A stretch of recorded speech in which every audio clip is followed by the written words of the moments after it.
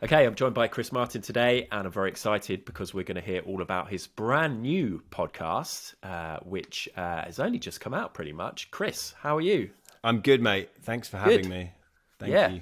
it's a pleasure. Can you tell us all about the show, what it is, how it came about?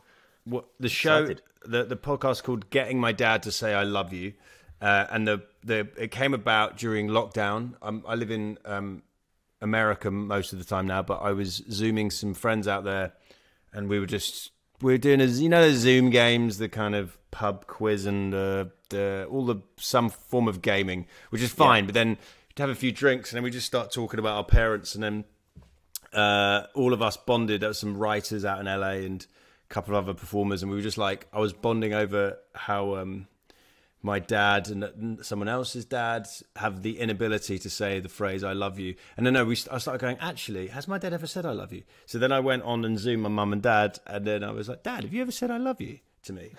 And he was like, "Probably." And then I was like, "All right, we'll just say it." And then he just couldn't say it. He couldn't say it. So I was like, "That's weird." And then I was like, "Oh, have I just been doing everything in my career to make him say I love you?" So the idea of the podcast is I chat to other comedians, and at some point season 2 and 3 we'll have writers and actors, and it's kind of to find out whether we just want our parents to say I love you, and if they've said it before. And at the end of it, I'm hoping my dad will finally say it. Yeah, wow, that's immediately got me thinking about my relationship with my dad, which I guess Exactly. is going to be happening a lot with, with your Yeah. show and people tuning in. And I found out just before this that you are actually at your mum and dad's house right now, right? I am. I'm live. I'm live in their house, struggling to help my dad do something on a computer, which is I know it's kind of hack, but it's never not frustrating trying to do especially because just the way he maintains a computer is just disgusting. His desktop gave me a mental breakdown just now. Just so full of shit. Incredible. Well, I imagine if you tell him that, then that's not going to help towards your It's not going to goal. help. It's not going to help. So you say you have guests and different comedians and everything especially in this first series. Can you give us an idea of who you've had on? Yes, what I've done actually is I've put the whole podcast up in one chunk so you can binge it. I know podcasts go week by week, but I was kind of like, oh, it's 8 eps, and so we've got Ramesh, Rob Beckett, Roisin Connerty, Ed Gamble, Jamali Maddox, Tiff Stevenson, Jenny Zagrino, who's a great American comedian, and my old podcast partner Carl Donnelly. So it's a good mix of people, Nice. different backgrounds. Yeah, it's good, and everyone's got a slightly different. There's a lot of recurring stuff that comes up, but there's also some nice specific stuff as well. Yeah, I like that. There's a good mix there, as you say. A lot of big podcasters, so you know that they're going to know what they're doing. They're going to have their mic set up because I'm assuming you've recorded, especially with you being in the States and things. You just did this all over Zoom. I did it all over via the internet. It's that weird thing. I know sometimes it's great to be like in a room with the same person as for certain mediums, but this seemed to work good. It's kind of one on one. I think is good. You can do that on Zoom. So we got some like funny stories from some people, and then we got some kind of. I think Ramesh made me nearly cry actually, not intentionally, Really? but it wasn't. Yeah, but it was like also made me laugh, and then Beckett was just making jokes about his dick and stuff but really to cover up the fact that he's a quite sweet bloke who has a lot of deep feelings, but as we all do, we all use humour to cover up the fact that we're desperately needing a cuddle from our mum and dad. Yeah. Cool. So I like the idea that you have done this sort of, you're going to do series or seasons, as I'm sure you say a lot more now that you're I know, it's residing weird. I over keep there. getting that wrong. I'm like, yeah, they say series is the whole show in America, but yeah. Ah, okay. But yeah, it's quite a different way of doing it because I think a lot of comedians, especially during lockdown when people were popping up with podcasts, were like, well, I'll just do this weekly. But I guess it's quite nice for you knowing that you're going to record 8.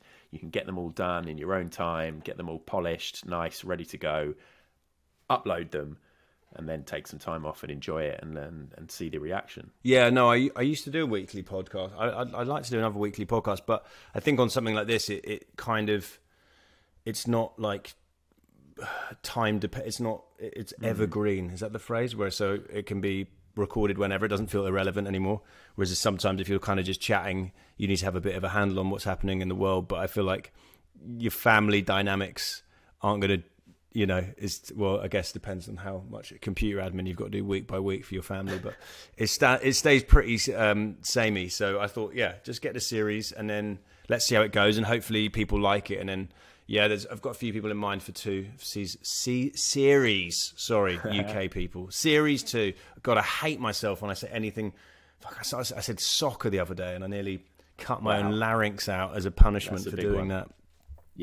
Yeah, I think, yes, everybody's saying seasons now, so it's cool. That one's fine, I think.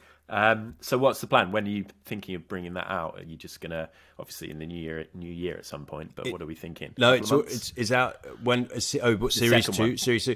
Yeah, I think I think I just want to get through the festive period is the main thing. And then I think it's like, yeah, this has come out in December.